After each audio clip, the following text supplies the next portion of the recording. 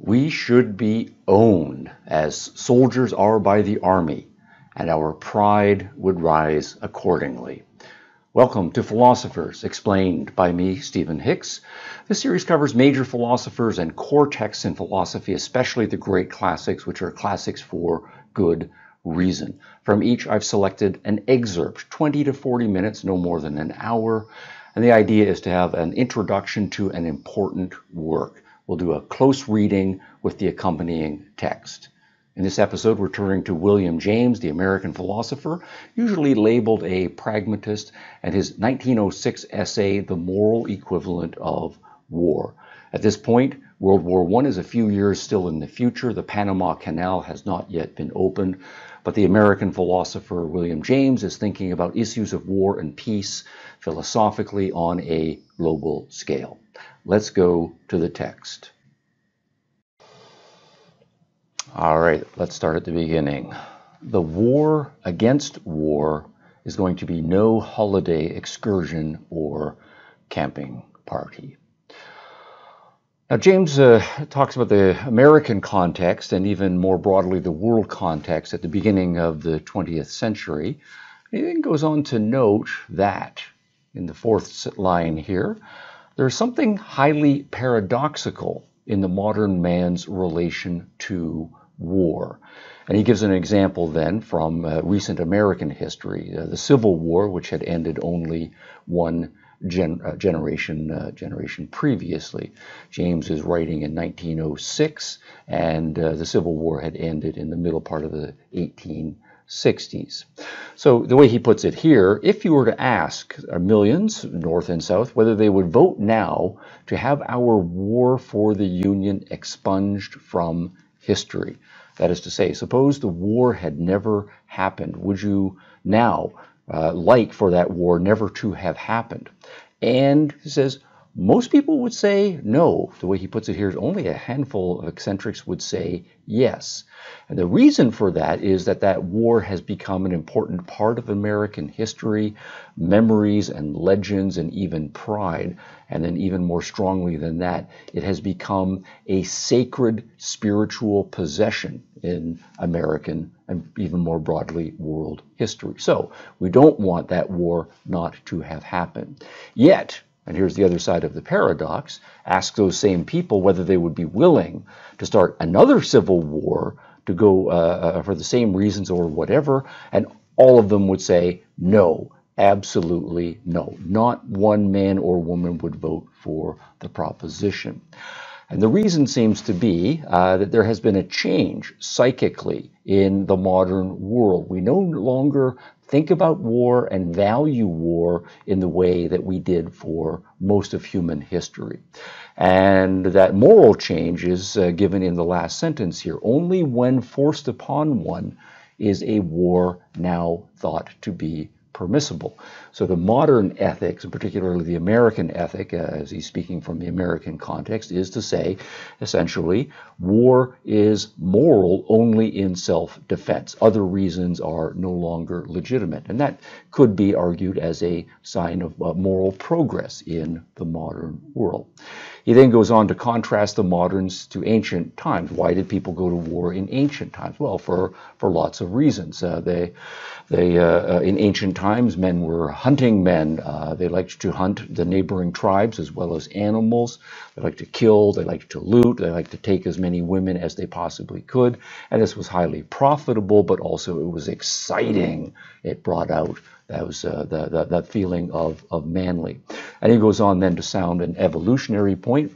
Why did some tribes survive and why did some tribes not survive? He says, well, if you're not willing to fight and if you don't even enjoy fighting, chances are very good you're not going to survive evolutionarily. So, thus were the more martial tribes selected. And in chiefs and in people, and now interesting here, a kind of biological point, perhaps an evolutionary point, about how this affected what it meant to be a human being, a point deep in human nature.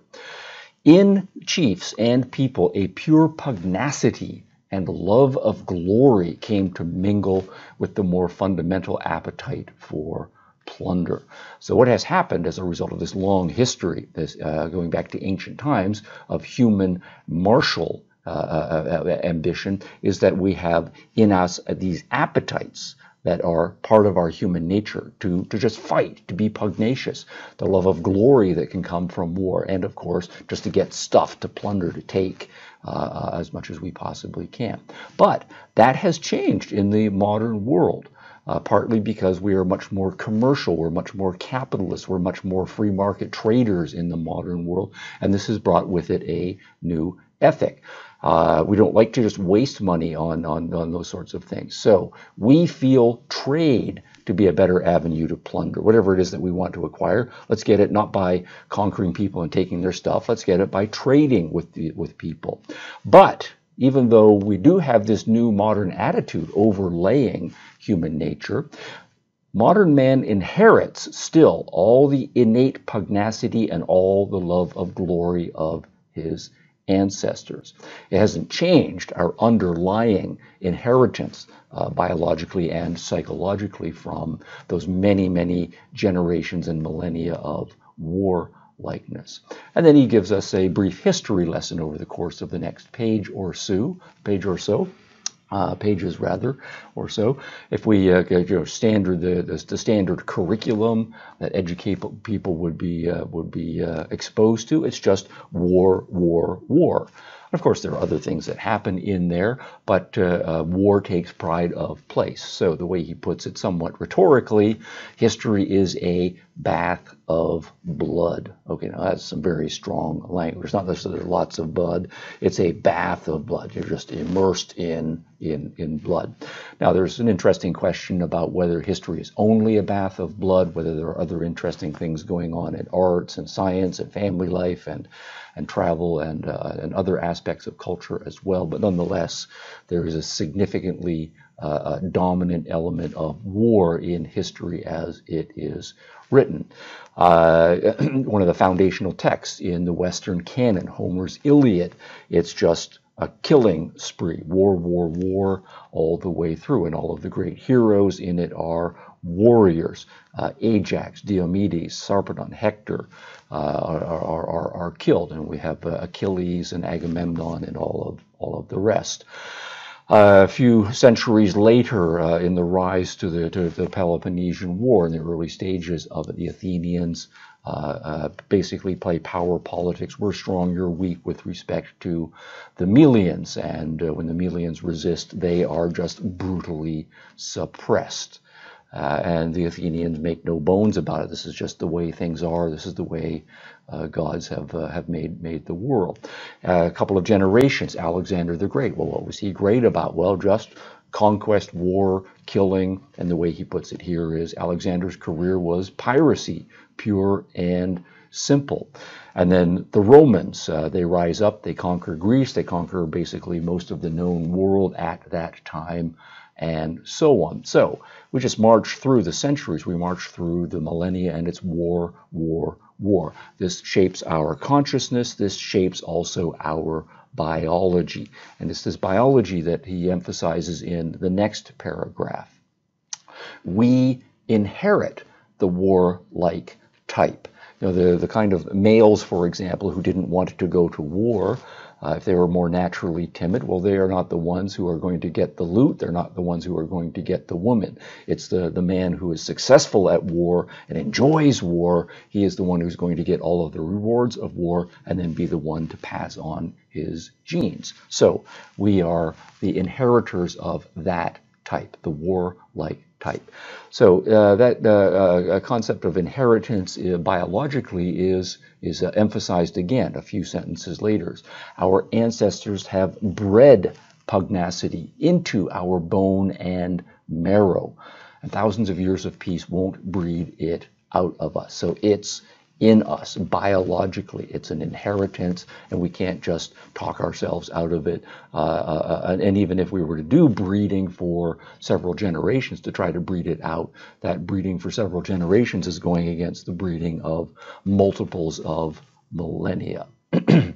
Even in modern times, He mentions the Boer War. He mentions McKinley, the American president who was assassinated, but the American president had been the one to inaugurate the war with Spain over Mexico a few years earlier, and it was just a relatively a short war.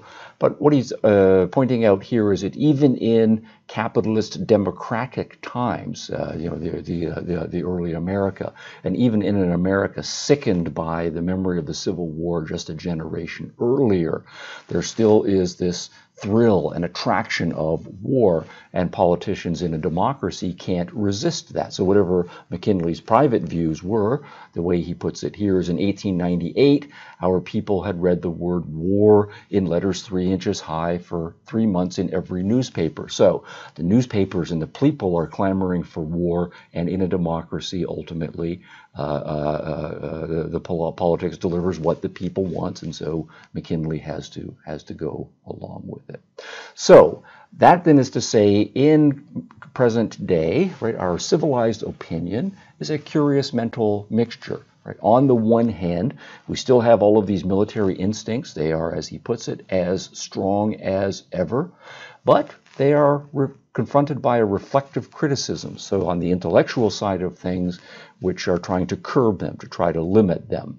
And the idea that we're just going to go out and fight war just in order to dominate and take stuff, that is no longer an allowable motive in our culture. We want pre-peace, and we prize peace, and there might be some hypocrisies and some qualifications built into none of that, but nonetheless, that is a part of our moral consciousness. And so we are kind of dual creatures. We're attracted to war, at the same time we are repelled by war, and that's where we are.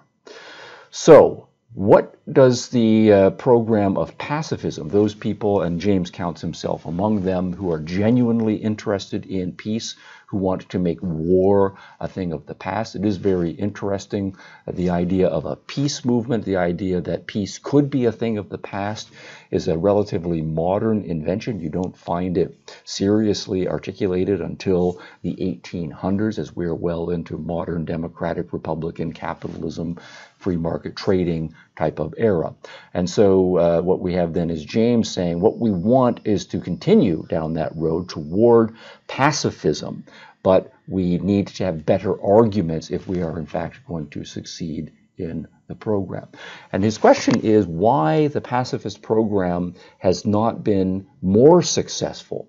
And instead of blaming the militarist types and the people who like war and blaming biology, interestingly, what James does is to say, I'm a pacifist, but really the major problem is with the way we pacifists have been making our case. And that's this sentence rather in the middle. I believe that the difficulty is due to certain deficiencies in the program of pacifism. So what are those deficiencies? So in his remarks, he then goes on to say, he declares himself in the next paragraph as a pacifist. He says, I'm not going to do what pacifists typically do, which is just to say, oh, you military types, you're just beasts, you're just animals, and to try to shame them and guilt them into them. So he says, I'm not going to do that. I will refuse to speak of the bestial side of the war regime. Instead, what I am going to do is, and the way he puts it here is, consider only the higher aspects of militaristic sentiment. In what sense can war be an ideal, a high-minded sentiment, a moral principle, a great value that should be advocated such that it is attractive to certain sorts of people who then we might want to label as militaristic individuals? So we need to take seriously that there are high-minded arguments that can be made for war. So patriotism is one such thing. It's not a discreditable moment. And the idea that war has a certain romance about it. We can't deny that war does have that romance about it. And when we turn to people who are seriously into military history, military war foreign policy in which war is a realistic option. We can't just dismiss them as unthinking thugs and bestial animals who just like to go out and rip and tear on other people. So the militarily patriotic and the romantic-minded everywhere, and especially the professional military class, they refuse to admit for a moment that war may be a transitory phenomenon in social evolution. It's not just a thing of the past. And interestingly, when you put to them the alternative, that alternative is not very attractive to them. The notion of a sheep's paradise like that revolts, they say, our higher imagination.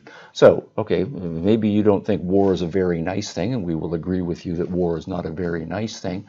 But what would a war be like the world be like without war? Is it that we're just supposed to be sheep?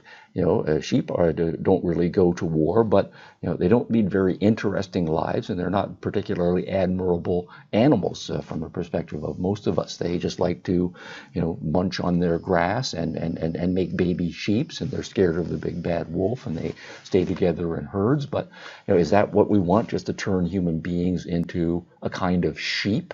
And if so, maybe we're not particularly interested in that. That's not a moral ideal. That's not particularly high-minded. James then goes on to point out that many apologists for war and advocates for war will argue for war on religious grounds. Reflective apologists for war at the present day all take it religiously, and that religiously is a bit double meanings here, as he's going to indicate a little bit later. Not necessarily religious in the official sense of there's a God and God has chosen takes sides in various wars or is using war for godly purposes. That's one possibility, but also religiously in that sense of something that one is seriously committed to as a high set of ideals, whether those high ideals involve gods or not. And the idea here is, the way he puts it, from the perspective of reflective apologists of war, quite apart from any question of profit. Maybe we can be profitable and we'll make some money from it, but independently of that, war is an absolute good, we are told, for it is human nature at its highest dynamic. And then he goes on to say, well, what does it mean to say human nature at its highest dynamic? One suggestion down here. Militarism is the great preserver of our ideals of hardihood, being tough, being willing to and able to undergo privations of food and sleep and the comforts of a warm bed, to go out and screw up one's courage in the face of hard obstacles and so on, being the kind of human being who can strive for that ideal and embody that ideal. Well, the military life prizes that. Human life with no use for hardihood would be contemptible. We're not going to admire human beings if they're soft and passive and they can't handle any challenge and they have no courage to face up to difficult things as well. So there is then a strong connection between military virtue and virtue in general, our ideal of what we take a human being at his or her best to be. Now, some will then go on to argue even mystically, the way he puts it here. Without exception known to me, militarist authors take a highly mystical view of their subject and regard war as a biological or sociological necessity. That is to say, it's something necessary to our biological existence, but also an expression of our biological nature, but then also sociologically. If we are going to have a healthy, dynamic society, war needs to be a part of it. All right, when the time of development is ripe, the war must come. Reason or no reason for the justifications pleaded are invariably fictions.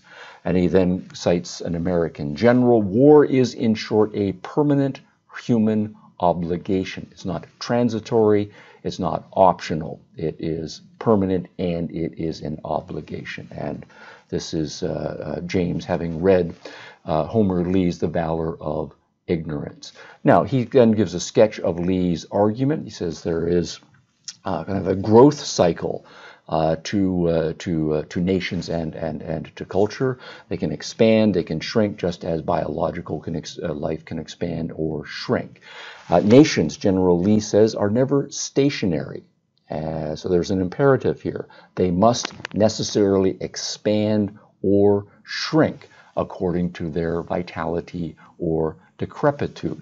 And since there are many nations out there, the nations that are expanding will be expanding at the expense of the nations that are shrinking, and the nation that has entered into a period of decline is just setting itself up for being conquered by one of the nations that is expanding. So he cites General Lee's example of Japan and General Lee's worry that America morally and in terms of its social culture is in a decline phase while Japan is expanding. Japan has been expansionist with respect to China, with respect to Russia, with respect to several islands in the Pacific Ocean, which is the barrier between America and the United States. And so Japan seems to be on an increasingly vigorous, expansionistic, more militaristic direction. And then what does the USA have to offer by contrast? What kind of culture is the U.S.? And the way James puts it here, glossing on Homer Lee, is to say America is nothing but our conceit. We're special, right? Our ignorance, we don't really know what's going on. Our commercialism, we're just a nation of shopkeepers and so forth. Our corruption and our feminism. All right, so the idea here is from this militaristic perspective, we're trying to make men more feminine, the idea that we're all equal, et cetera, and that seems to be a lessening of the manly virtues that have dominated human history, and none of that is going on in Japan at the same time. We're interested in just making stuff and having our nice shops and nice restaurants. That's all of our commercialism. Meanwhile, you don't find that in Japan. Japan is prizing military accomplishment and valorizing its samurai, even though the samurai are to some extent a thing of the past, and so on. So what's going to happen if Japan and America goes to war? And then General Lee is saying, look, we probably would lose quickly and with a great deal of shame. So Lee is not particularly a religious person, but they're arguing here just as a biological and sociological necessity, we Americans need to be ready for war, and that means we can't be pacifist. And so James says this is an argument we need to take seriously. Now, there are other authors, though, who will upgrade even further the religious elements of war, and for this he goes to a German philosopher of war, Steinmetz. War, according to this author, is an ordeal instituted by God.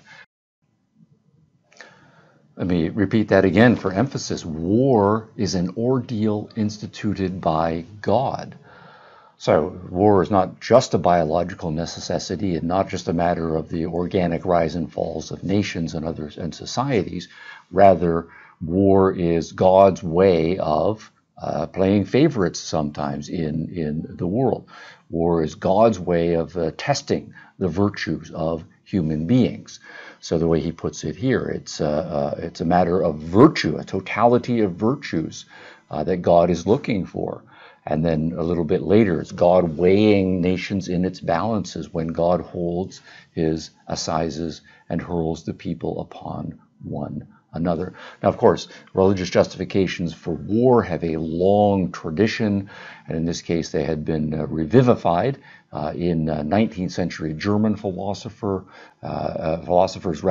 many of them hearkening back to Hegel and historians like Treitschke and others, and so Steinmetz is from James's perspective a contemporary exponent of that. So again, we'll have the question from the American perspective. We might say commerce and peace, and let's be nice to each other and be more feminist, et cetera, et cetera. Where's that going to stand if Germany rises up and Germany believes it has a God-given mission to expand its territory and to demonstrate its religious and military prowess in the world? So James then goes on to argue this is what pacifists need to take more seriously. So in this highlighted section here, one cannot meet them, that is to say those arguments, effectively by mere counter-insistency on war's expensiveness and horror. So you take the arguments that are being argued by Lee and by Steinmetz, or how they are portraying, say, the Japanese mind or the German mind, and just say, oh no, war is too expensive, or war is just so terrible, and all these nasty things happen. Those kinds of arguments will have zero traction in those contexts. And that's what James's point is here. Pacifism makes no converts from the military party. The military party neither denies the bestiality, nor the horror, nor the expense. Yes, it's bestial. Yes, it's horrific. Yes, it is expensive. It says only that these things tell but half the story. It only says war is worth them. It's a values issue, and the military party is holding up certain values as higher than peaceful values. So James argues then, as a next intermediate step, pacifists ought to enter more deeply into the aesthetical and ethical point of view of their opponents, rather than just saying, oh, our opponents have no aesthetics, they have no ethics, and just dismissing them. That's seriously to underestimate one's adversary. So, next implication, so long as anti-militarists propose no substitute for war's disciplinary function, no moral equivalent of war, hence the title of the argument. What the pacifists need to do is to have an equivalent set of ideals, or a moral equivalence, to counter the militaristic equivalent ideals. And we can't just say they don't have ideals. They do have ideals. We have to recognize those ideals from the pacifist perspective and have better ideals to offer in their place. Now, he then says there are a few pacifists who have been doing this sort of thing. Tolstoy's pacifism he mentions, but he says Tolstoy is an extraordinary pessimistic with respect to this world and human aspirations in the natural world, and so all he does is offer a kind of religious, otherworldly alternative. And that's not going to be particularly effective on all of the people who are not particularly religious. And then James is going to count most socialists in that category. Our socialist peace advocates all believe absolutely in this world's value. So Tolstoyan otherworldliness is perhaps not the road that we want to go. And so what we then have is a great moral conflict between two ideal lives, and he puts it nicely and dramatically in this next paragraph, quoting Frederick the Great when Frederick the Great was rallying the troops. Dogs, would you live forever? And the idea is, no, you don't necessarily want to live forever. What you want to live is a glorious life, even if it is a shorter life, and a military a campaign is exactly the same sort of thing that will give you that glorious life. And then James is juxtaposing to that our utopians who are just saying, well, we just want to live forever and improve things a little bit. And that's not going to get anybody's blood stirred up. Now, James then wants to argue that the pacifists who are, let's live like sheep and just be nice and slowly, incrementally change, those people are ultimately going to be ineffective, just as the otherworldly religious, let's just kind of hope in another world the lion can lie down with the lamb, are going to be completely ineffective. What James wants to do is to say that the militarists have the better in terms of the virtues and the values of obligation that they are trying to instill in human beings. And so James wants to share some common ground with the militarists on that point, but disagree with them about how best to achieve, or what the only methods are for achieving those. So notice what he does here in this very important sentence. This is James now announcing his conception of what the moral life is going to involve. All the qualities of man acquire dignity when he knows that the service of the collectivity that owns him needs him. So, service, collectivism, ownership by one's society, and their needs providing claims of obligation. When one recognizes that as one's moral code and internalizes and acts upon it, then a human being acquires dignity. So what James is doing is arguing that collectivistic ethic of service and obedience to the collective, the military ethic has that right, and James is going to accept it. Now, he then goes on to speak in his own voice. I will now confess my own utopia. I devoutly believe in the reign of peace and in the gradual advent of some sort of socialistic equilibrium.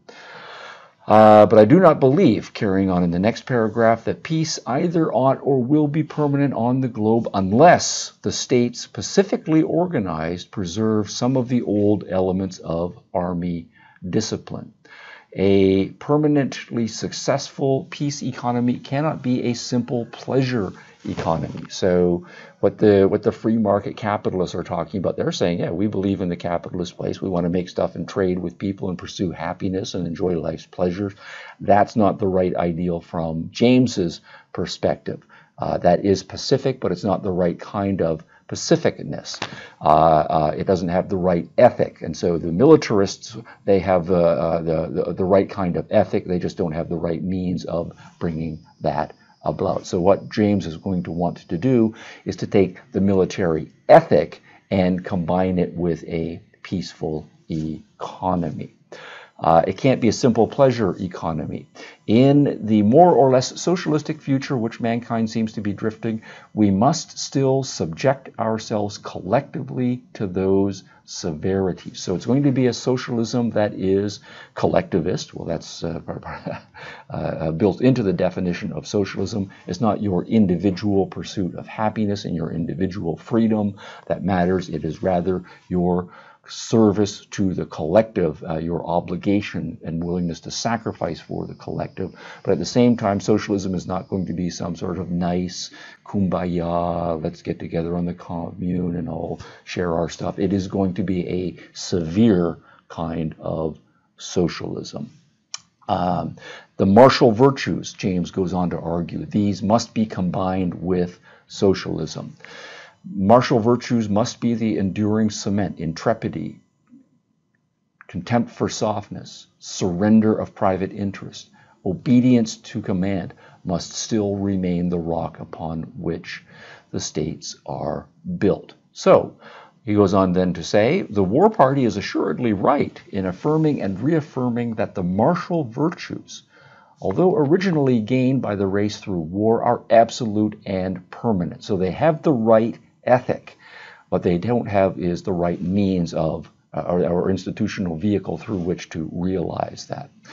So why not find some other way of taking those martial virtues and putting them to some social/socialistic end? And this is James's ultimate policy proposal, which he goes on to indicate, highlighted here in the blue.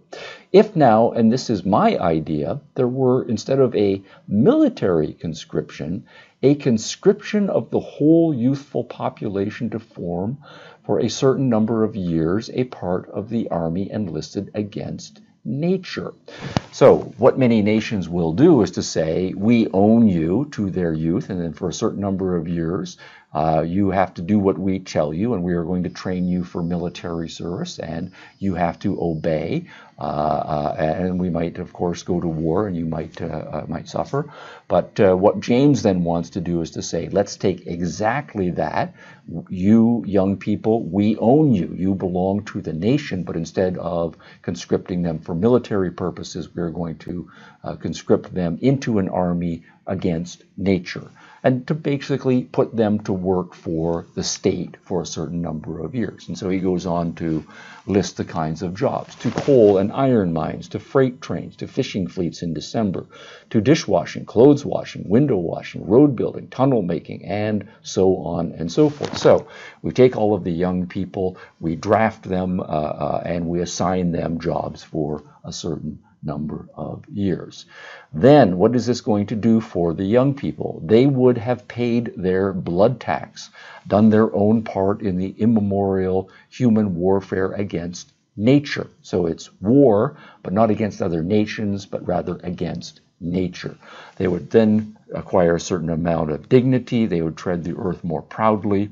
The women would value them more highly. They would be better fathers and teachers of the following nation.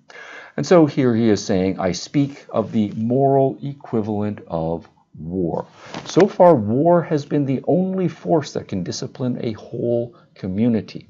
And until the equivalent, or an equivalent discipline is organized, I believe that war must have its way. So what we then should do is take all of the state power, and the state is going to have a great deal of centralized power, just as it does during a wartime, but maintain that state power according to a socialist ideal in times of peace. Take all of the energies of young people and direct them toward a different purpose. So we will get the values to the community from it, and at the same time we will be instilling in humans, young people particularly, that ethic of service, obligation, sacrifice, and putting the collectivity above their own interests. So he then wants to conclude, we can solve the problem of war and nonetheless retain the attractive parts that have led people to see war as the only solution. The martial type of character can be bred without war. We should all feel some degree of its imperative if we were conscious of our work as an obligatory service to the state. So that's the socialism coming out. It's an imperative. You do not own yourself. Your life is not your own. You should not be a free agent, pursuit of happiness. Very interesting that an American philosopher is articulating these non-declaration of independence, my life, my liberty, my pursuit of happiness as a foundational set of ideals. Rather, it is that ethic of service to the state and obligation. I've put in green this next sentence. We should be owned as soldiers by the army. And that, again, is very striking to me. James is writing this one generation after the Civil War, and the Civil War was largely fought over the issue of slavery and against the ideal that some human beings should be owned by other human beings. And so what we have here is, interestingly, one of the great moral conflicts of modern time between the ideal that individuals, all of them, should be free and equal in their rights to pursue their own happiness, to own their own life. And what James is arguing for is an ethic that says, in fact, as he puts it here, we should be owned, a kind of slavery, albeit for a short period of time. He doesn't specify how many years we should be owned by the society, and that rather than our own happiness and our own liberties being paramount, rather this ownership and service and sacrifice for the state is his ideal.